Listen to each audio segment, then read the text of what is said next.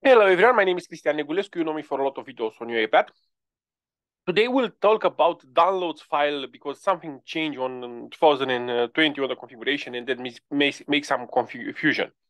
So let's see how we download file from websites in a very fast way using the vb.net code. So there are two ways to download this file. So there, where you have a website, where you have an URL. For example, I'm here on this website. I click on this one and you see on the bottom the URL, BNR files, blah, blah, and you have the full URL. In this case, you'll do it like this.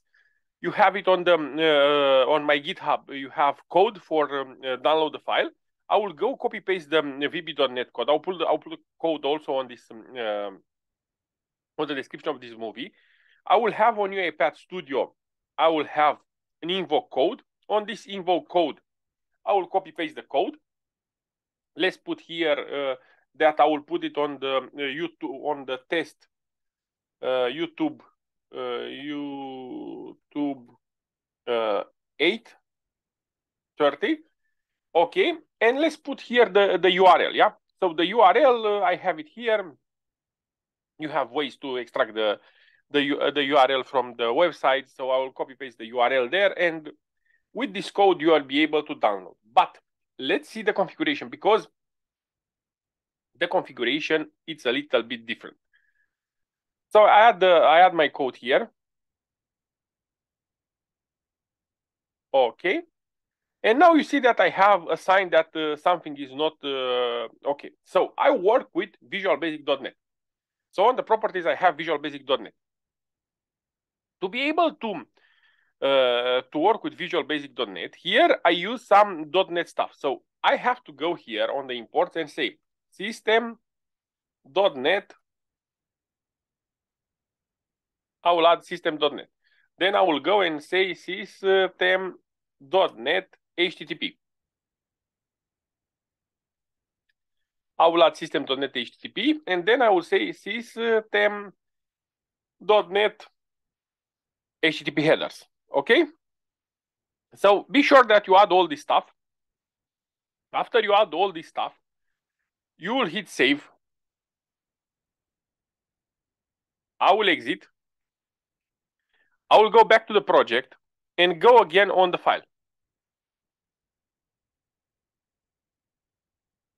You see, now I don't have any issues. Yeah?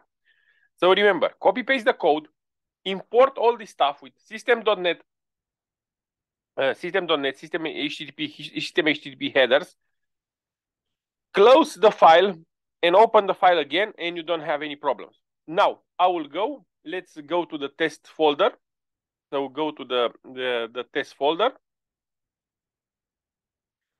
I have here some files. Let's run the code and we'll see the result.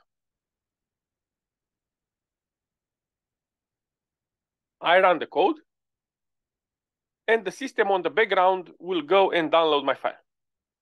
Finish. And here you have the YouTube 30 file, which is a document, a Romanian bank, blah, blah. Good. That's done. Now, there is another case where, so here was the case where I have the link. You have the URL of the file. But there are other cases where you don't have the link. For example, here, when I go and download the big file from here, let's say that I don't have the URL of this file. So I have to go and let's say that I'm in Salesforce and I have to build a report and so on. So I want to go click some buttons and then download the file. Yeah. And when you download the file will be huge. And because the file is huge, something has to go and wait for this one. Yeah.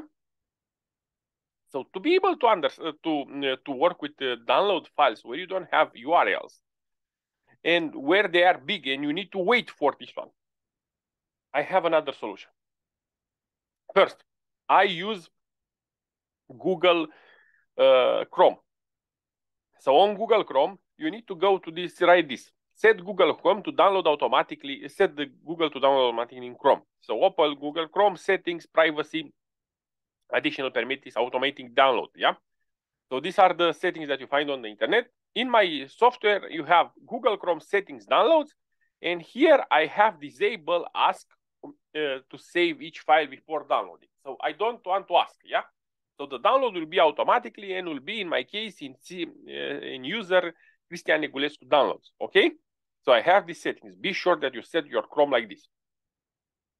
So what I will do, I will have here an workflow that first, I will have a Visual Basic.NET code that will check on the folder downloads and check what is the last file. Yeah, so the last file as a time is this one, ask question 2020. Yeah, and this will create an argument which is last str. Yeah, so this will be the name of the last file. Then what I will do, I will open the browser to click on this. So I have this one. Basically, I will open this browser and I will put the system to click on this. So I simulate something from UiPath clip. Yeah. So I open the browser, maximize, and click on this one. Then I have another code on Visual Basic.NET, and this code on Visual Basic.NET will check the same file and will stay on a loop. So this code will stay on a loop. We'll have a sleep of 1 second, and we'll check if the new file that is coming, it's finished. So the new file that is coming on downloads should be a full file, so should have the extension bin. In our case, we need to know the extension. In our case, the system that is downloading is bin, and should be different from the last file, yeah? So basically, to be sure that I'm downloading a new file, you'll have another name, yeah? So I will stay on a loop until the file will be finished. So this is the code. I will put it on the GitHub, and let's see how this is working, yeah? So here on the UiPath, on the UI part, you put what you want your stuff to do, all the clicks and so on, to arrive to the point where you download the file. But this is the way how you wait for the file. So I will hit run.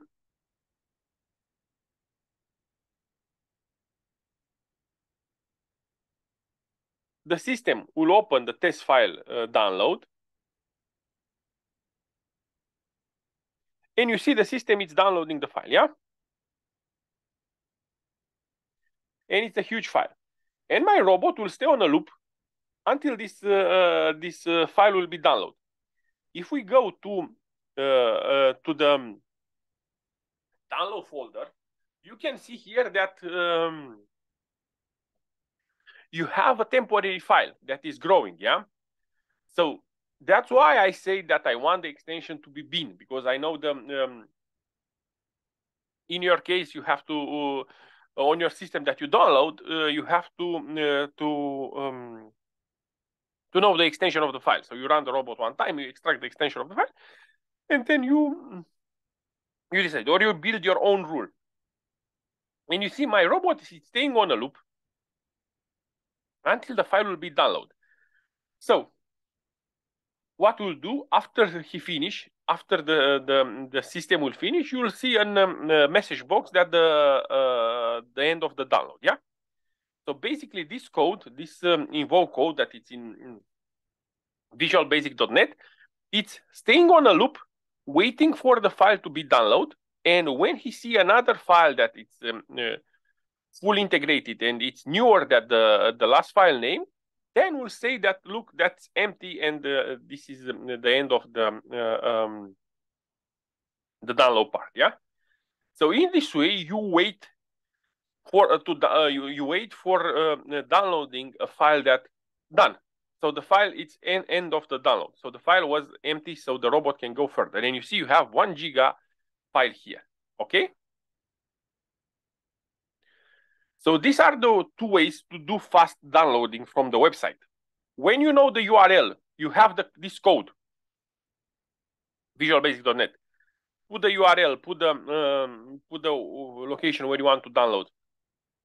And remember to add .NET HTTP and HTTP headers. When you have a file where you don't know the name, you don't have the URL, do the code on the downloads. Be sure that you configure your Google to be automatically download, and you don't have ask for downloading. Then you do this code to get the last file as a date from downloads or from the folder where you want to download. Maybe it's not download. Do your stuff with the UI automation, and then do this loop to check if the file will be if the new file will be downloaded, and then go further. If you like my movies, as usual, please subscribe to my channel and ask me what else you want to see on my movies. Thank you very much for watching. Have a good one. Bye bye. Stay safe.